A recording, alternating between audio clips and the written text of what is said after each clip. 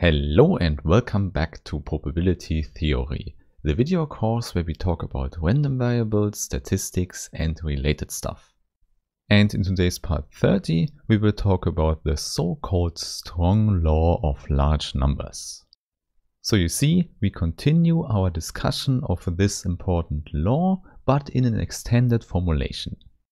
However, before I tell you how this is different to the weak law of large numbers, I first want to thank all the nice people who support this channel on Steady, here on YouTube or via other means. And please don't forget, you can use the link in the description to find additional material for all the videos. And with that in mind, I would say we can immediately start with the setup from the last videos. One possibility to describe that would be to say that we repeat a random experiment again and again. Hence, we get a whole family of random variables, which we could call x1, x2 and so on. And then what we get is that they are IID, which simply means they are independent and identically distributed. And moreover, we assume that the expectation for each random variable exists, and we call it mu.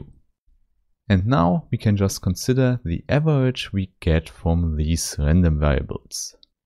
It's 1 over n times the sum that goes from k is equal to 1 to n. And as in the last videos, we denote that by x over line with index n. So and now the law of large numbers tells us that this new random variable converges to mu. And what this convergence means for the weak law of large numbers we have already discussed in part 28. And in this video today, we will discuss a stronger notion of convergence for random variables. And this will also lead us to the stronger version for the law of large numbers. But first, let's recall what the weak law already told us. Namely, if we put a sample omega into the random variable, then it's unlikely that this is far off from mu. So more precisely, having this absolute value greater or equal than epsilon is low in probability for large n. So mathematically, this means that we measure the set for all omegas which satisfy this inequality with respect to the probability measure. Indeed, exactly this is what we call convergence in probability. So let's put this into a correct formula. So we have a subset in the sample space omega, and we measure that with the probability measure p. And as I've already said, we have the property that this difference here in the absolute value is larger or equal than epsilon. And now the statement is that this is a small probability for large n, namely it goes to 0 if n goes to infinity. And moreover, the claim is that this works no matter which small epsilon greater than 0 we choose. And indeed, we can visualize that in a picture. What we actually calculate here is the probability at the far ends. So if we cut here with the epsilon here and there, then the probability outside gets smaller and smaller if we increase n. So this is a nice statement, but it does not tell us anything about the pointwise convergence of the random variable here. However, this is definitely something we want to have if we think of a repeated random experiment. So more precisely, it would be nice if x over line n of omega converges to mu. And in the setting here you see this is just an ordinary limit in the real numbers. However, now the problem is the weak law of large numbers cannot tell us what happens at a given point here, because it can only say something about the whole collection of omegas in capital Omega. Therefore, you could imagine that actually strange things could happen for this sequence when n increases. So for example, let's say here we have the timeline in n, and on the y-axis we find the values of x over line. This means in this picture here, the sample omega is fixed. Moreover, let's say our epsilon interval around the mean is found here. This means the probability of lying outside of this stripe here should get smaller and smaller if n increases. And now if we ignore that n is a discrete number, we could definitely have a picture like that. This means we could always have points in time where our average is off more than our epsilon interval. The only thing we can say that at a given point in time we don't have it for a big amount of samples omega. However, this also allows that at other points in time, other samples could be off very much as well. In other words, the weak law of large numbers does not tell us how many of our samples have a bad behavior. However, this is definitely something we want to know in examples where we actually calculate this average. In fact, the good thing is that the strong law of large numbers now tells us that almost none of the samples have a bad behavior.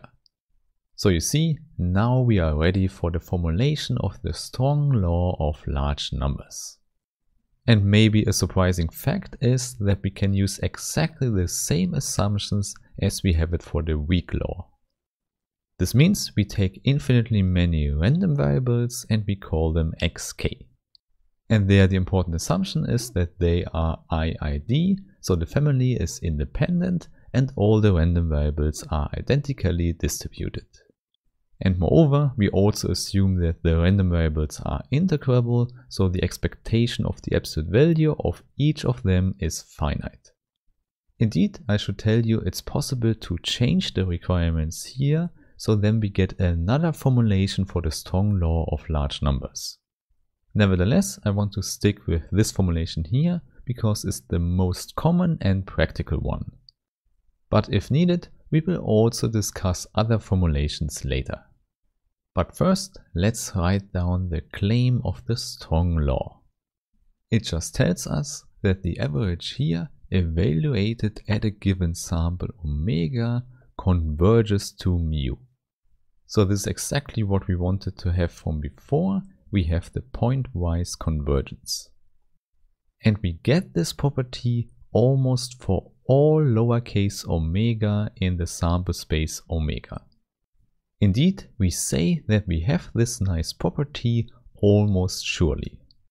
So one can say this convergence here works with probability 1. So this means we can measure the omegas with the good behavior with respect to the probability measure p. Hence, we consider the set of omegas where we have this convergence here. And exactly this set has probability measure 1. So this is exactly what we mean when we say that something happens almost surely for omega in omega. So in other words, it definitely could happen that we have a lowercase omega where we don't have the convergence when n goes to infinity, but these omegas form a null set. So the probability of that happening is exactly 0. So please remember that the strong law of large numbers makes a claim about the pointwise convergence of random variables. And for the reasons you see here, this convergence is called almost sure convergence. And indeed, it's not so hard to show that this convergence is stronger than the convergence in probability. So you should remember that if we have random variables that converge almost surely, then they also converge in probability. And exactly for this reason, the strong law of large numbers implies the weak law of large numbers. In other words, if you have proven the strong law of large numbers, you also have proven the weak law of large numbers. However, in this video I will not write down a proof for this nice theorem here, because we will need some more time for that. But still here you should not forget that under these assumptions we have chosen, we always have the strong law and the weak law of large numbers together. Therefore, you might ask, why do we distinguish them in the first place? And the reason for that is that you could formulate the whole law of large numbers with different assumptions, and then it could happen that you only have the weak law of large numbers, but not the strong law. So it just depends which situation you consider, but if we take IID random variables, we don't have a problem because then we have everything that we discussed now. In particular, if the expectation exists, then we always have the strong law of large numbers.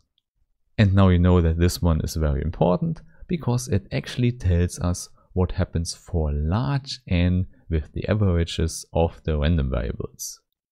Okay, then I would say we should continue in this direction and we should talk about limit theorems in the next videos. So I really hope I meet you there and have a nice day. Bye bye.